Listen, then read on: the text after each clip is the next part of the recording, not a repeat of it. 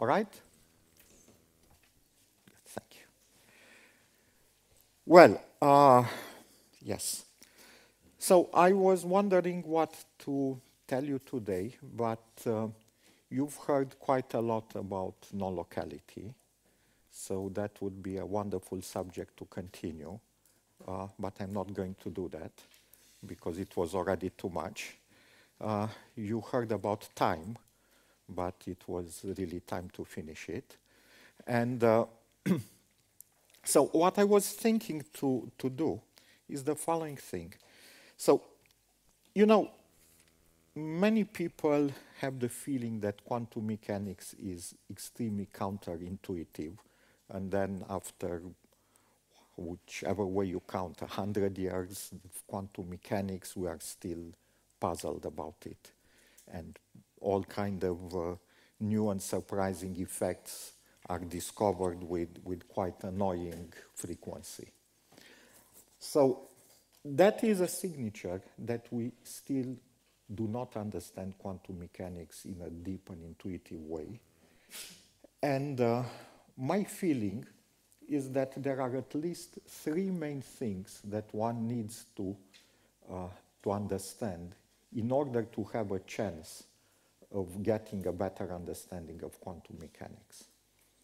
One of them is the fact that nature is non-local in the sense of Bell inequalities. And this is something that has been ignored for many years, but during the last 20 years or so, after the advent of quantum information, a lot of research has been done in that direction. That is a type of non-locality that I will call it kinematic, because it's really based on the Hilbert space structure of the space of states of quantum mechanics, but not on anything else. Then there is a different thing, which is the fact that, like in every probabilistic theory, if you, in quantum mechanics in particular, if you know the state of a system at a given time, and later you make a measurement, you don't know what the result of that measurement will be. Even if you know the Hamiltonian and you know everything else that is happening to the system. So then looking at a later time and actually making a measurement there gives you new information which didn't exist at the initial time. And this allows you, by preparing it and then post-selecting for a given answer, to put two independent time boundaries on a quantum system. And when you look at the time in between, that is determined by the two independent time boundaries. This is the whole idea of pre- and post-selection. And, well, Ralph will talk more about it. Lev Weiman will talk about it. So this is the second thing. And, well, it was discovered by Akira Haronov, and then all these ideas of weak measurements and so on, they are becoming more and more popular. By no means are they investigated as much as Bell non-locality. But there is a third main feature, like a third main column on which quantum mechanics rests, that I believe it is equally important, if not even more important than Bell inequality, and that is a phenomena that I call dynamical non-locality, which is another type of non-locality, completely different as far as we know from Bell-type non-locality and entanglement and things like that. It was discovered again by Aharonov while studying the Aharonov-Bohm effect. And there are very few people that are looking into this phenomena. So I want to take the opportunity to describe you what it is and why I believe it is important. So here it is. Let me look at the... Okay. Physics works, yes, the feedback is okay. Let me look at this most famous experiment in quantum mechanics, which is the double-slit experiment. So you send here an electron that goes through these two slits, and here you have, well, the wave function goes there, and you have a screen there, and the electron will give a spot, and you repeat many, many times this thing, and in the end you end up with some interference figure over there. On the other hand, if you close one of these slits here, and the electron goes just through one slit, then you will no longer see the interference thing at all.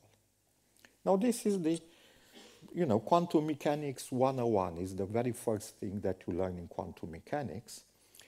And of course, many people discuss by the idea that everything looks like a classical optical interference thing, or acoustic waves, or waves on the ocean, or whatever you want. And the interesting thing is that this is built up by points. In one experiment, you find a particle here. In another experiment, you find a particle there. And only when you build this thing up, you see an interference. So at the beginning of quantum mechanics, people had this idea that is a sort of wave-particle duality, and many people concentrate on how it comes that apparently the particle will collapse in one point, but then the sum of all these collapses is like the interference. And that is a nice question, but there is actually something far more interesting going on. So I'm not going to talk about why it collapses. That is just the end of the experiment. There are far more interesting things going on. So you see, when the two slits were open, you get one pattern. When you close one of them, the pattern changes. So you will, for example, not see this interference, but you will see something different, like, something just like this. Nothing very exciting. So that means something, that the particle from here originally could not come to that point, but now it can. So it means that the motion of the particle changes. And then it is surprising, because how did I change it? Well, I should have made this smaller amplitude, because the probability is conserved. So how comes that I close this here, I close that entry, and the particle that comes from here changed its movement? So there is some smell of non-locality going on here, okay? And I would like to dig a little bit deeper into that question. So, first of all, just closing a slit is a very drastic thing here. But you can imagine that you put here a spin, that you started with a spin up z before you let the particle go. And if the particle goes through this slit, it will flip the spin. But if the particle goes through that slit, the spin remain unchanged. So if I start with a state like 1 over root 2 left plus right for the electron, self-explanatory, left and right, and with a spin up z, that was at the beginning. Now it goes through the slits, and this will evolve into 1 over root 2 left up z. So nothing happens to the spin when the particle was on the left, plus 1 over root 2 right down z. So the particle gets entangled with a spin. And therefore, people would say today that because of entanglement, all the interference is lost. There is a more interesting way of looking into it.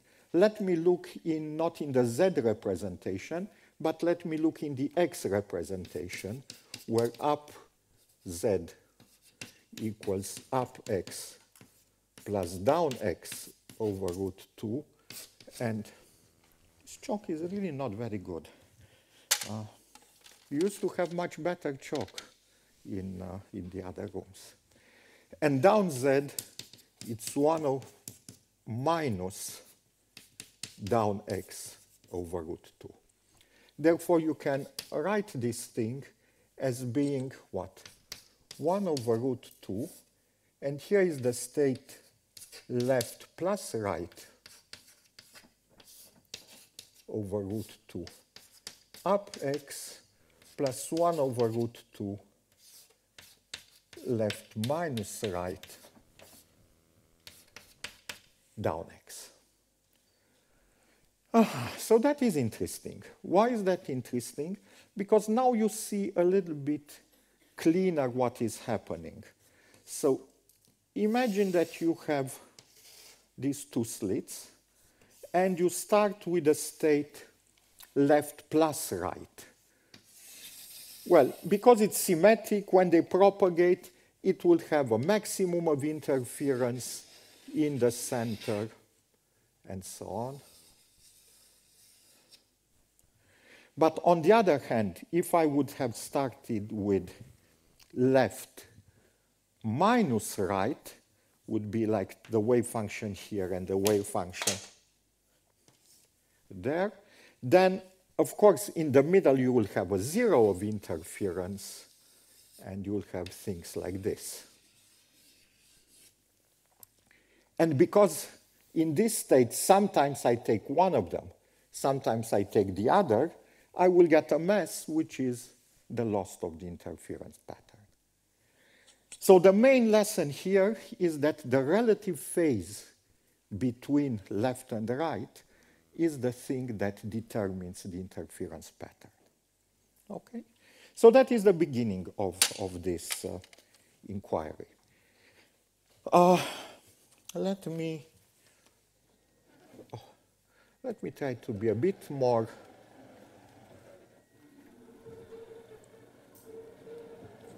okay.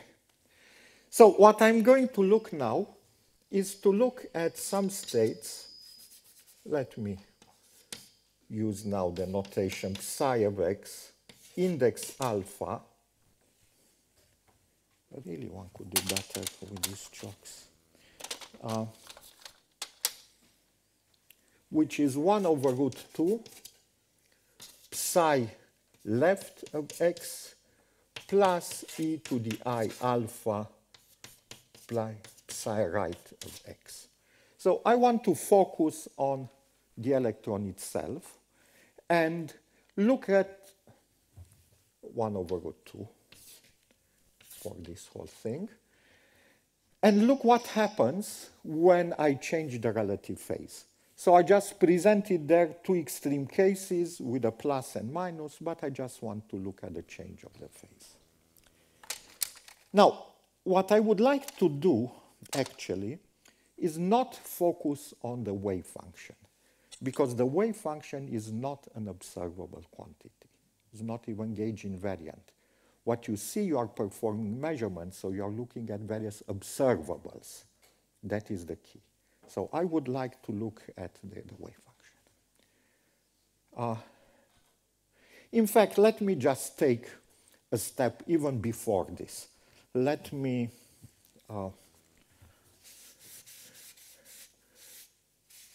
do something else just before we start. Let me call e to the I alpha left and e to the I alpha right, 1 over root 2 there.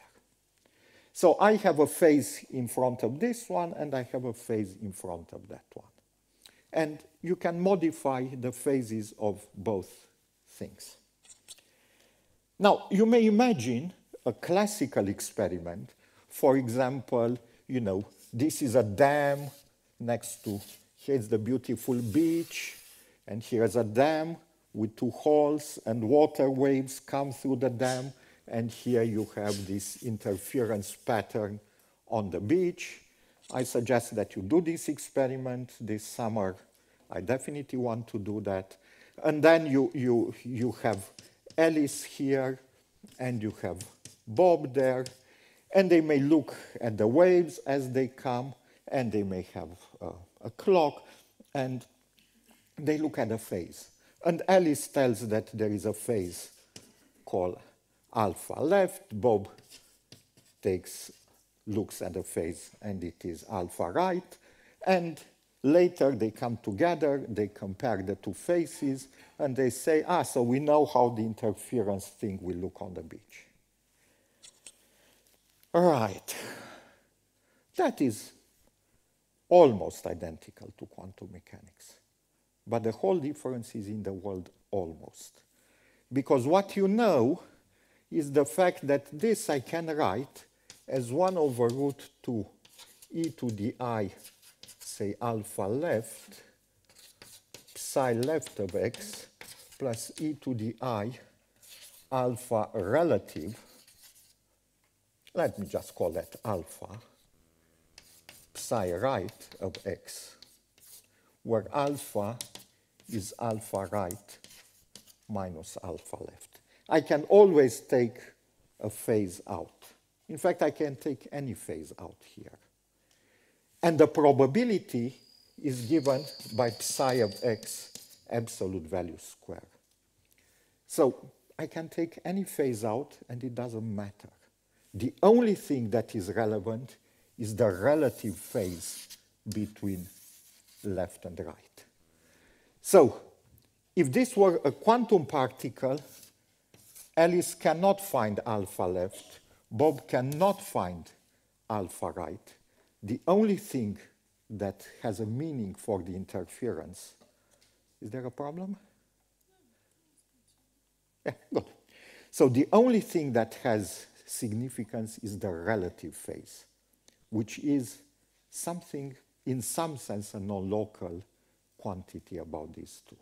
That's why I would like now to focus on this thing. Okay, so let me get back to the main wave function that I would like to look at, and that is to take this phase out, to take the right from there, to clean it up, and to look at generically psi alpha, which are psi left plus e to the I alpha psi right. This is the state that I want to look at. And I want to look at various measurements that I do with them.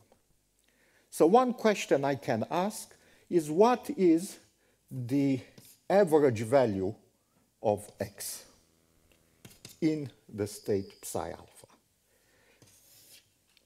Well, okay, here is where we depart from qubits, and it is very good to be able to do that.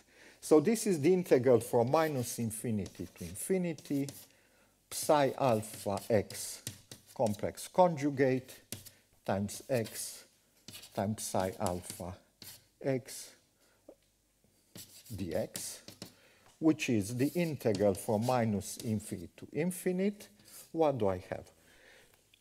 1 over 2 in front, psi left of x complex conjugate, plus e minus I alpha, I complex conjugate the whole thing, psi right star of x dx, times x times psi left of x plus e to the I alpha psi right of x dx, which equals, I can decompose this into 4 integrals because I want to expand the brackets.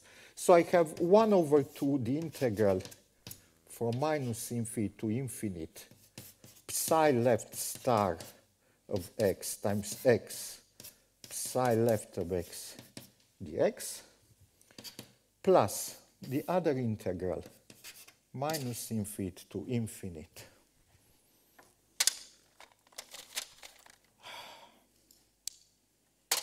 let me try another color, maybe they are better, psi right star times x Well, let me look at the phases. E2 minus I alpha, E2 plus I alpha, so they cancel. It's psi right, dx, and plus the mixed terms. Each of them carries a 1 over 2 in front. Psi left complex conjugate x e to the I alpha psi right dx plus 1 over 2 minus infinity to infinite psi right complex conjugate times e to the minus I alpha times x psi left dx. Right. Okay. So I'm interested in how the expectation value of position depends on the phase alpha. Good. This term is independent of alpha, so I don't care about it. I will evaluate. This is independent of alpha. Let's see, of x. How much is this term? Okay. Let me draw your attention. This is psi left. This is psi right. And the integral is psi left times x times psi right. How much is the integrand? 0. Absolutely. Because where psi left is non-zero, psi right is 0 in that location. And where psi right is non-zero, psi left is 0. So this term is 0, and that term is 0. So that means if I would look here, let me make here a little. So the absolute, the average value of x is independent of alpha. What about x to the power n? X to the power n. Well, x to the power n, I just have to put an x to the n here. So x to the n there. I just put an n everywhere here. But it doesn't modify the fact that where psi left is 0, where psi left is non-zero, psi right is 0, so those terms do not count. So that means that the average of position, of all powers of position, is independent of alpha. So it's not sensitive, it's not sensitive to the interference. I look at the average of position, has nothing to do with the interference. Okay, but obviously what is interesting is the fact that a particle changes its momentum, because previously was not able to come to a minimum of interference, now it can. So definitely in the momentum, there must be the gain. So let me try to look now at things with momentum. So let me ask, what is the expectation value of the momentum? Okay, so the momentum operator is to take minus I forget h bar. No, I will not forget. Minus I h bar d over dx of that thing. So I have to look at this. I know Tony loves h bar to be 1, but not everything that Tony loves is I have to do. Minus I h bar, I will have here d over dx of that thing. So now I have to be a bit more careful. I will have to clean these things up. Oh, come on. Let me just do it from the beginning. So it is psi left. I can take from all of the minus IH bar out, so I will not carry them. D over dx psi left dx plus the integral minus infinite to infinite psi right complex conjugate d over dx psi right dx. No phases here because psi right complex conjugate carry e to minus alpha. Here it's e to the alpha. And now we come to the interesting terms. Psi left complex conjugate d over dx psi right, and this carries e to I alpha in the psi right, plus the integral from minus infinity to infinite psi right complex conjugate d over dx psi left dx, and this carries the psi right e to the minus I alpha. I presume you cannot see I'm writing too small, yes? From the back, or can you see it? Well, the point is, what is this integral? These are the only ones that depend on alpha. So I have psi left times the derivative of psi right. But psi right is only here. So if I take the, if I differentiate it, it will still be only there. Here it is constant, will be 0. So these terms will disappear. So that means that the expectation value of the momentum is independent of alpha. So the momentum really doesn't care about alpha. That is, its expectation doesn't care about the interference. So what happens with some other power of momentum? Perhaps the spread of momentum will change because previously it went here, now it goes there, now it goes there. So all I have to do, I will have to take everything to the power n, so d over dn of this thing. So that will not change my things at all, because even if I differentiate n times the function, it will still not change the fact that I just differentiate here as many times as I want. This function will still be 0 at that location. So it means that none of the, let me call k, the powers of momentum depend on alpha. But the only observables in the game are position and momentum. And it's very easy for you to, following the same thing, to look that any, things like this is independent of alpha. So none of the averages of the observables are sensitive to the interference.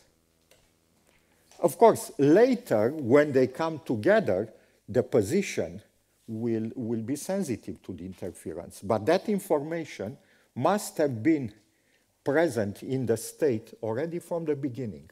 When you have some e to the I alpha here, that will modify the interference pattern. So then the question is, which is the relevant observable that encodes things about the interference? Okay? All right. So try to guess till I'm going to clean up the board.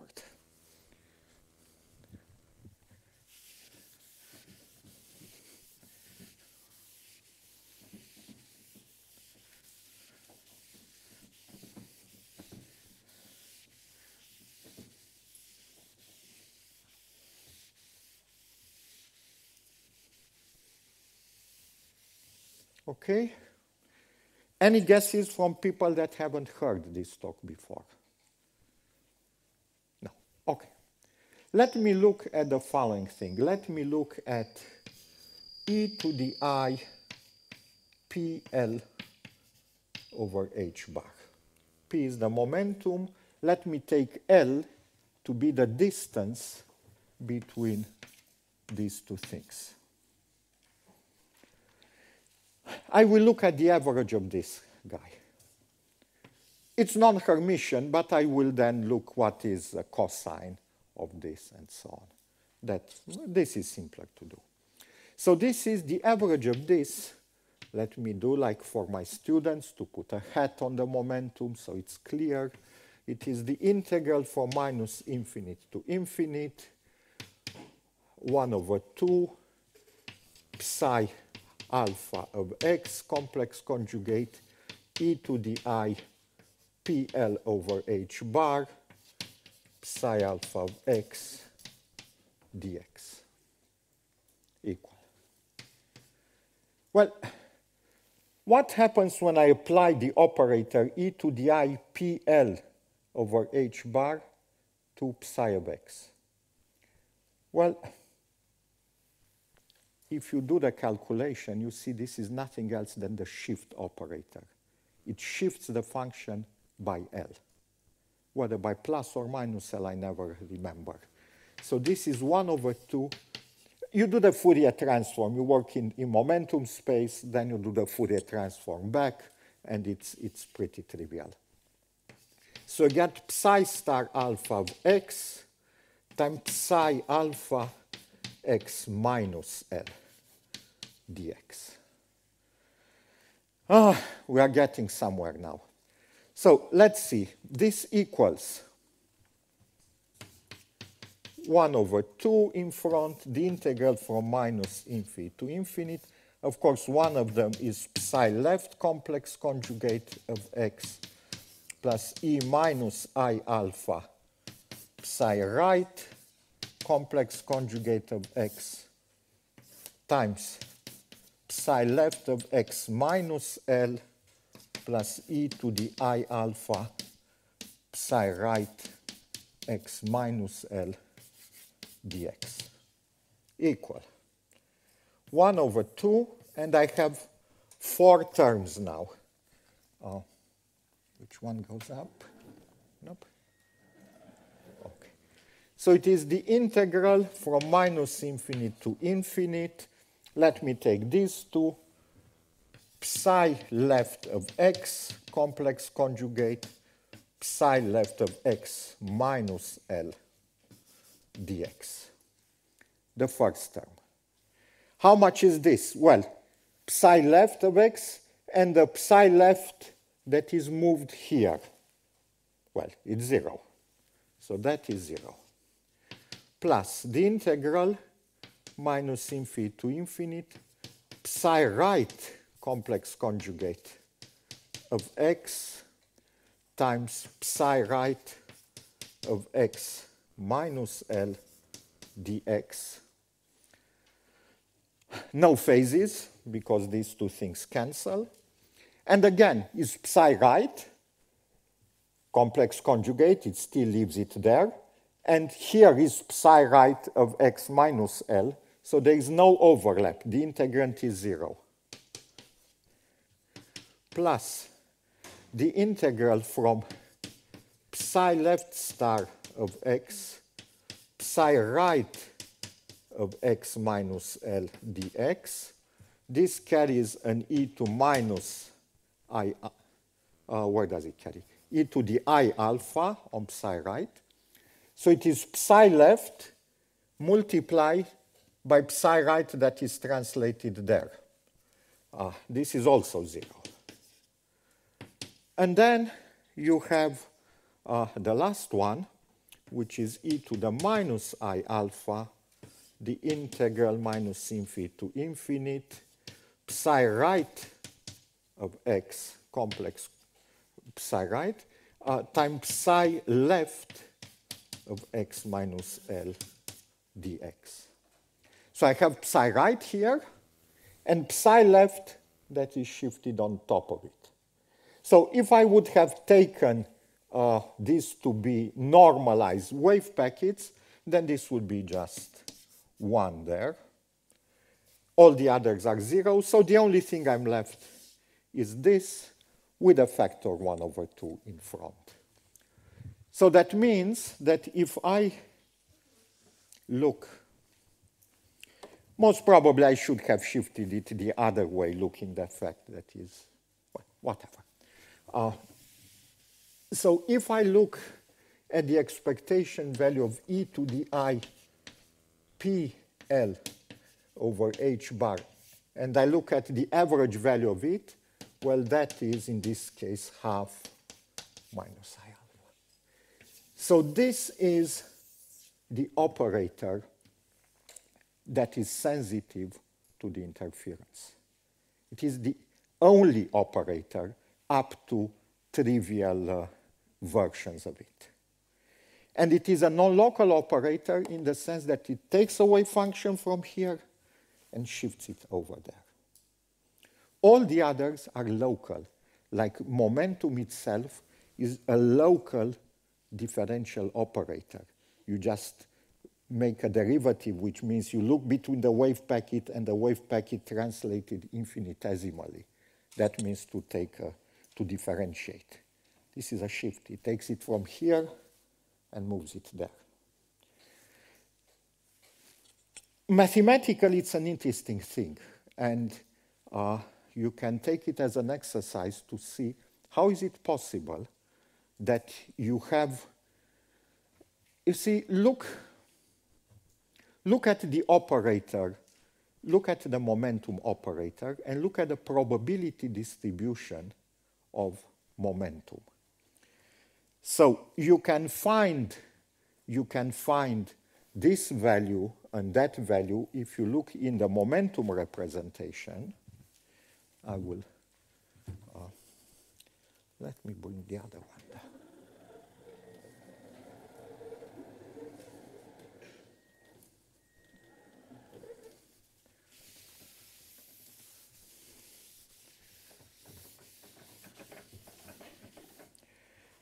So if you look at the, I'm using this colored chalk because the other one is very bad.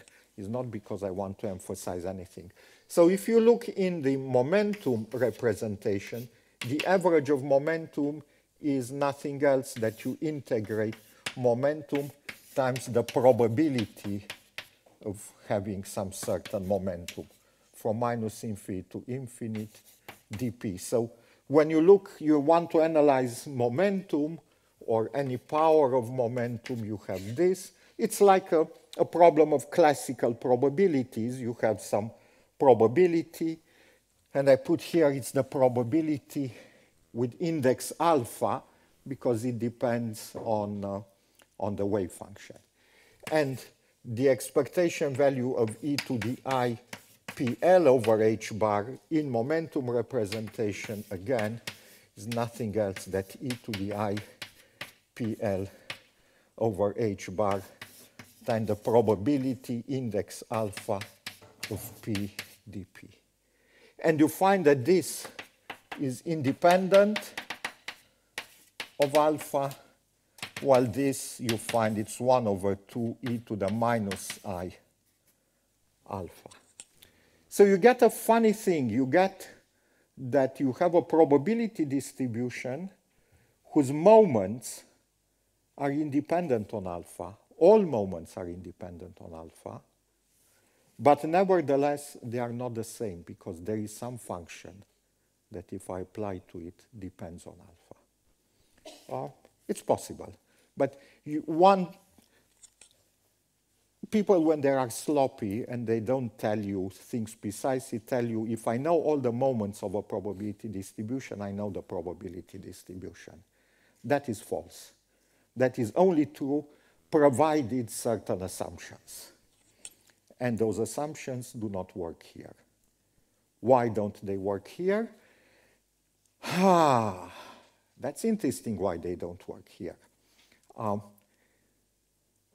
Basically, they don't work here because the wave function from which you start is non-analytic. You have the two wave packets, one here and one there. Again, when I was a student, I always had this impression that, you know, analytical functions are the ones that are interesting, and non-analytic are just some pathologies. You know, you get something dirty there, and it's non-analytic, but analyticity, you know, sine and exponential and Gaussians, that is a horrible, horrible optical illusion. Because what does it actually mean to have an analytic function, is a function that you can decompose in Fourier series around any point. So take this point. Fourier series means you look at all, you differentiate it here.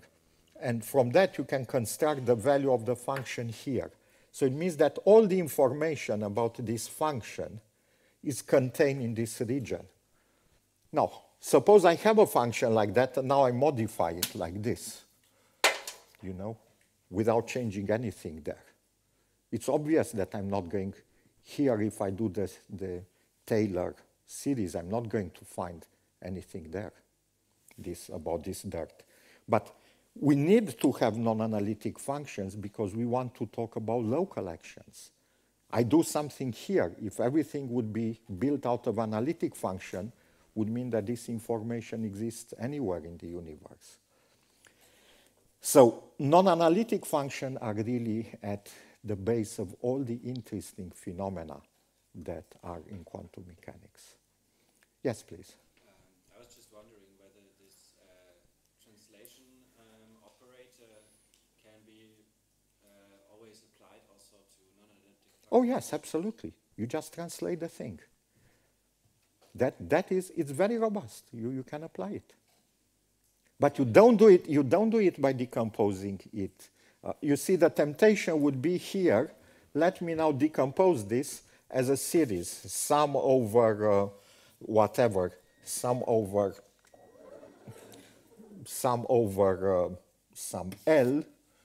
I don't know. I L over H bar to the power L times P to the power L over L factorial. And now you know that all the moments are independent, but this depends.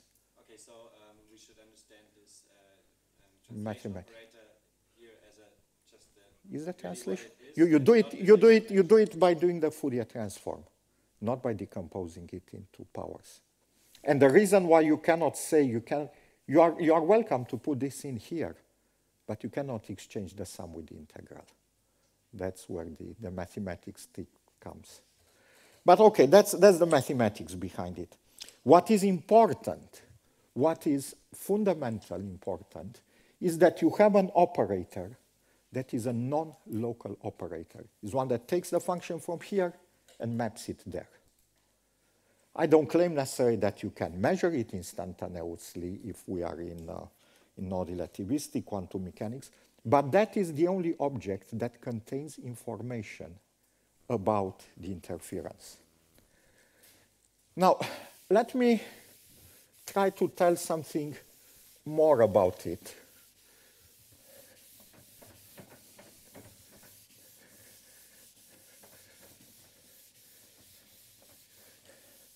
Suppose I have a Hamiltonian, some standard Hamiltonian. So suppose I have the Hamiltonian that is P squared over 2m plus V of x. So to this electron, I'm now working, you know, in just one dimension. I don't do it two-dimensional. All this was just function of x. So I want to know how does the expectation value change? So I'm interested in what is e to the I PL over H bar, what is d over dt of this operator. Okay? Well, one way to do it would be to say, well, I can say that this is d over dp. Suppose I would work classically just to see how I get. So I would look at d over dp e to the I pl, sorry, d over dt e to the I pl over h bar. That is like d over dp e to the I pl over h bar times dp over dt. So this one is IL over h bar times e to the I pl over h bar. And dp over dt is the force. And the force is minus dv over dx. That is what you would expect. So, can I do that on the operators? Well, the point is no, you cannot do that. What you have to do, you have to apply the Heisenberg equation of motion for it. So what is the Heisenberg equation of motion?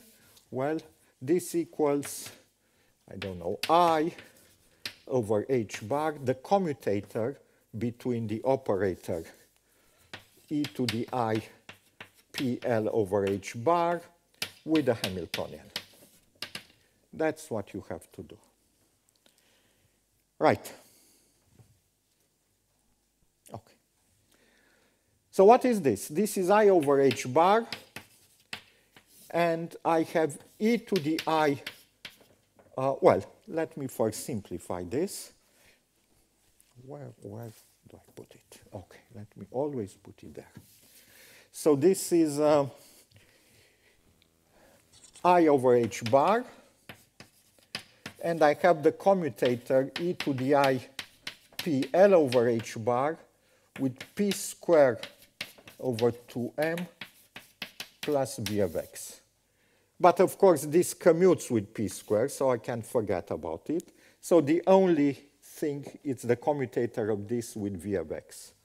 So it's I over h bar, e to the I PL over h bar v of x minus v of x e to I PL over h bar, which equals I over h bar.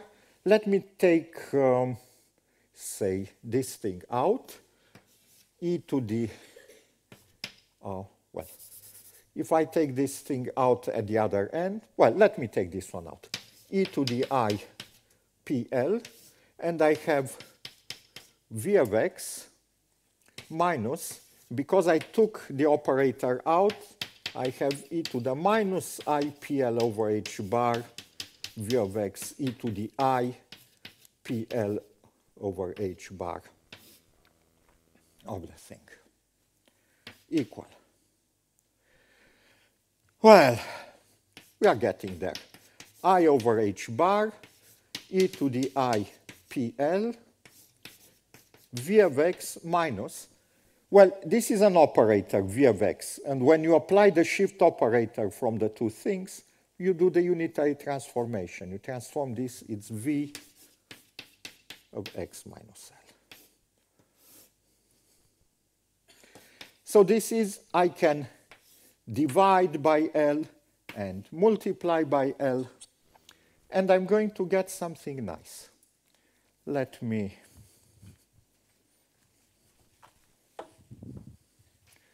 why don't I write the results higher up?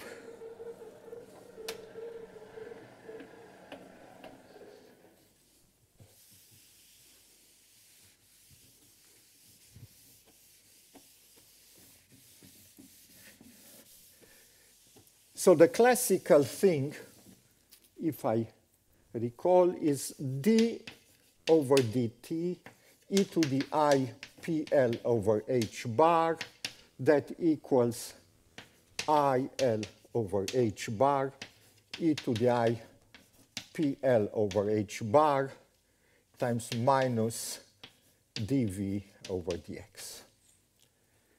Quantum mechanically, d over dt e to the I, the operator p L over h bar equals I L, let me take this. It's I L over h bar e to the I PL over h bar v of x minus v of x minus L. Right, divided by L. This is almost identical to that. But here, I differentiate. It's a local thing. This is V of x minus V of x plus epsilon over epsilon. Here it's V of x minus V of x minus L. So the change in this shift operator, now you see better what is happening. Not only that this is a non-local operator that moves things from here to there, but it obeys a non-local equation of motion. What it happens to it depends on the difference of potential between a point x and a point x at a bigger distance. So that is what is actually happening there in, let me see, in even the simplest experiment, in the two-slit experiment. So once you understand this, you start understanding many things. First of all, there was a debate at some time which puzzled people. And the question was the following. I have this beautiful interference pattern when the two slits are open, and I have some uncertainty relation, delta x, delta p. Now I come and I interfere with the thing. I put that spin, so I know which way it went. So what happens with the uncertainty relations? Now it becomes more messy, the interference pattern. When previously it was that beautiful thing, now it's just a mess. So obviously, this thing should increase. It should become more uncertain. You don't know exactly where the particle is. And you calculate it. And you find, no. Actually, delta x, delta p goes down considerably. Whoops. And this challenged people for quite a while. So first of all, how is it mathematically possible that it goes down? Well, because originally you were never close to h bar, to the limit. You had a very high uncertainty. So there was plenty of space to go down. There is no contradiction in that. But here's the interesting thing. Do the Heisenberg equation motion tell us anything about interference? Any guess? What is delta x? Delta x is defined by the average value of x squared minus x average square root. Delta p is the average p square average minus p average square. Do any of these quantities depend on alpha? No. So Heisenberg uncertainties don't tell us anything about interference.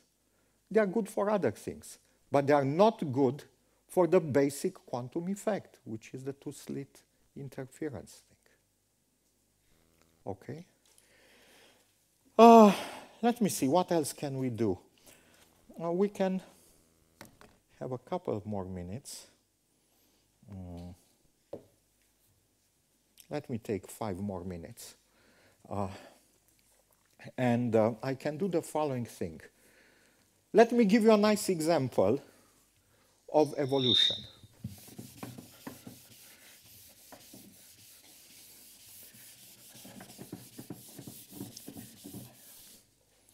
Suppose I have a capacitor here, so 2 plain pieces of metal. That is, I can charge and discharge. Well, let me start with it charged, I don't know, minus, plus, and so on. And let me have an electron that I prepare in a superposition of being here and there. Okay? Now, what is the potential? Well, as you know, the force outside a capacitor like this with infinite plane sheets is 0. There is no force because the electric field cannot decay from just one one sheet like this because it's infinite. So the electric field created by this one is the same in magnitude as the electric field created by this one, but with opposite signs. So there are no forces outside. But there is a force here. So the potential will look something like that. So now, for simplicity, imagine that you start with a particle, the electron, with a very big mass. So actually, the Hamiltonian is just this potential, V of x, that has this form. And I start with psi left and psi right. So then psi left is an eigenstate for it. It just stays there because it has no kinetic term. I took it very massive just to simplify the problem. This one stays there.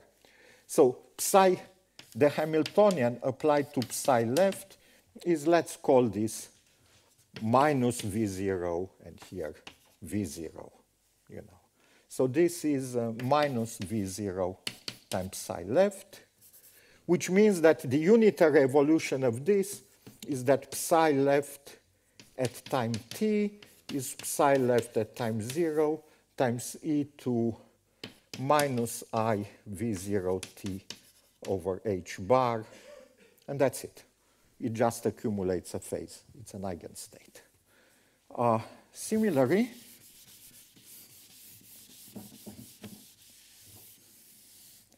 if I look at psi right, h psi right is V0 psi right. So it is an eigenstate of energy with eigenvalue V0. So psi right of t equals, well, it's a plus sign, yes. It's e to minus I times the energy times time over h bar. So this is psi right of 0 times e to the minus I V0 t over h bar. So if I would start with a superposition,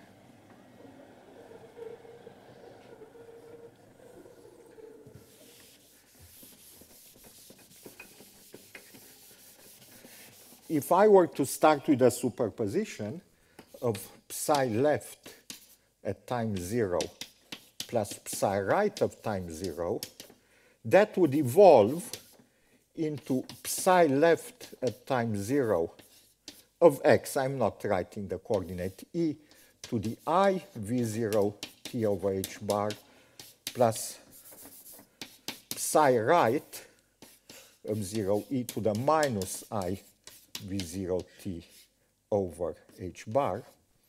So that means that it will accumulate a phase which is 2, this alpha would be 2 V0 t over h bar. So it just gets a phase. So the momentum changes of the electron. Well, the modular momentum, that e to the I thing. I call it a modular momentum because it's an exponential, e to the I p. So it is modulo 2 pi. You don't measure the momentum, you measure the momentum modulo 2 pi. That changes. Yes, it changes in time. But there are no forces acting on this particle. So you can have a change of momentum without force. That is the Aharonov-Bohm effect. This is the scalar Aharonov-Bohm effect. More interesting is what happens. Momentum is a conserved quantity. So something must happen to the capacitor. Okay.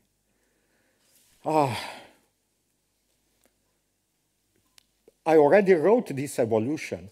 So because I wrote this evolution without things getting entangled, it means that I didn't really affect the state of the capacitor.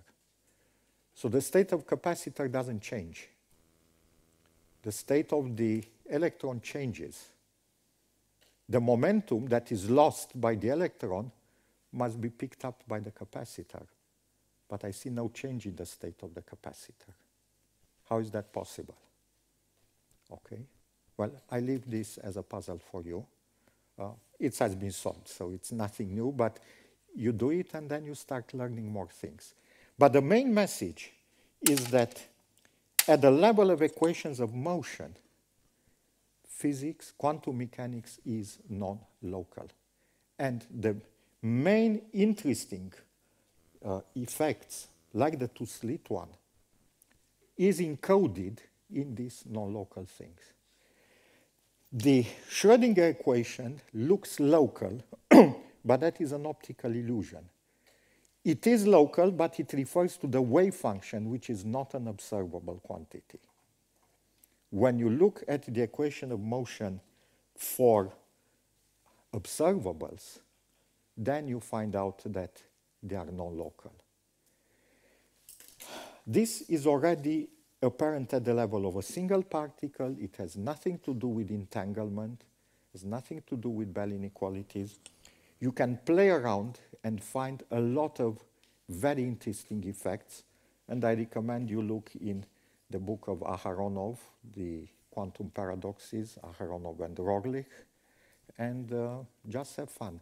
I believe this is an unexplored area which is equally, if not even more interesting than non-locality that we, including myself, been exploring.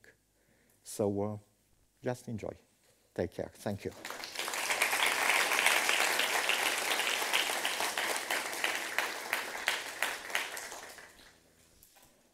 Thank you, Sandu. Do we have time for questions? No.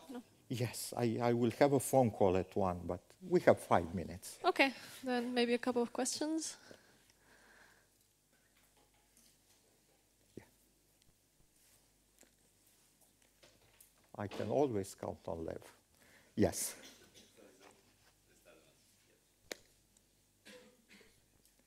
Hi, thank you for the lecture. So I was wondering a little bit, there is this argument about analytical functions and local actions. Yes. So you said at some point that... well, you take an analytic function, you do a local action, it will no longer be analytic. In other way, you look at the Hamiltonian of the local action, that is non-analytic. It means the fact that I do here, you have to apply some potential here, not over there. So the potential that you apply is non-analytic. If everything that you would do would be analytic, we wouldn't discuss about special relativity, about anything else, because everything would be known everywhere. And there was this argument that implies signaling in some way, like that what is done locally is known. No. It doesn't imply signaling. You cannot signal with these things. With these things, you can... so this is the interesting thing. You stay there next to that wave packet, you cannot see anything. It's the modular momentum that changes, but that depends on the two wave packets. So you can only measure that thing when you bring the two wave packets together to interfere. So this is a type of non-locality. You start with a source from where the two wave packets go, they go through the two slits, they come back together. If you go and follow the thing, if that you take as a definition of being non-local, you will hear more from Lev, I'm almost sure, in a second. So if your definition of non-locality is, look, I just go with this wave packet where it is. It started at the source. I go with it all along, and I look at it. Alice goes along with the other wave packet. None of them can tell that anything happens. Looking at the electron, the effect is non-local. The question is, can this be explained by local actions at the capacitor?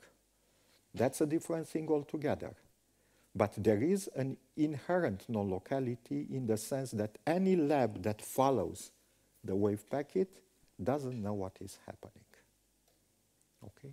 At the capacitor is a different thing because the electron being there applies a force on the capacitor.